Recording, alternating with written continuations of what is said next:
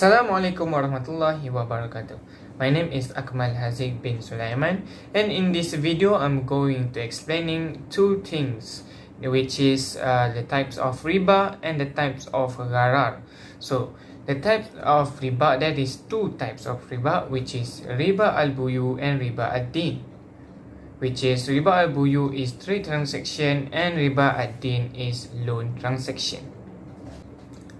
So riba al-buyu and riba ad-din has been categorized into a smaller category, which is riba al-buyu has al-fadl and al-nasiyah, which riba al-buyu has riba al-qard and riba al-jahiliyah. So I will be explaining about riba al-buyu first, that is have al-fadl and al-nasiyah. So riba al-fadl is also known as riba al-buyu, that is riba by excess. So it applies to 6 items, which is gold, silver, dates, resin, wheat, and also barley, and the like of them. So riba al-nasiyah, it's occur whenever the creditor advance loan on some monthly interest in addition to the principal sums. It's increased due time, meaning that if you amounting $1,000, it will be increasing 100. That is for the example. And on other words, this stipulate interest which the lender takes from the borrower to pay back the capital. So moving on to the riba ad-din, which has two category too, that is al-qard and al-jahiliyah.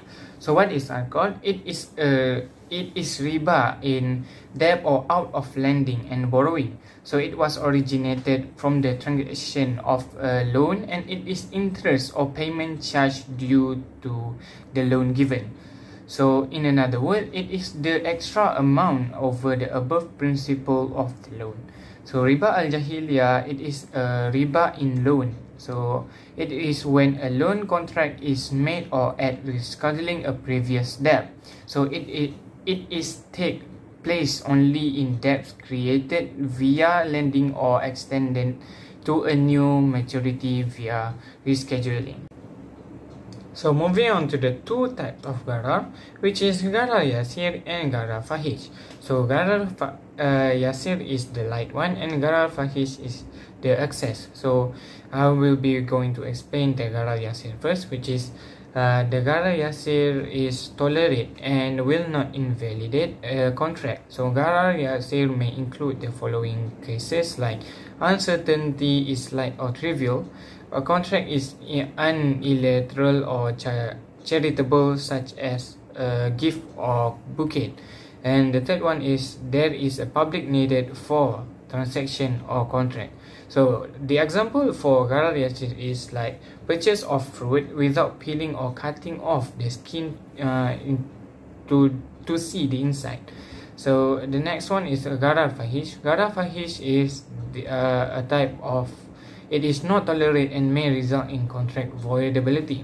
For example, asset or merchandise does not exist.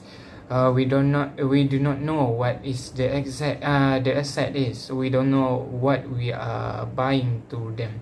So it is called uncertainty.